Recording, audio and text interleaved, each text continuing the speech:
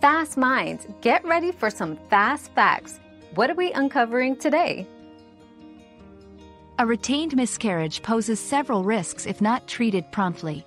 These risks include infection, which can lead to sepsis, severe bleeding, and potential damage to reproductive organs. It's vital to seek immediate medical attention to manage complications and safeguard future fertility and overall health.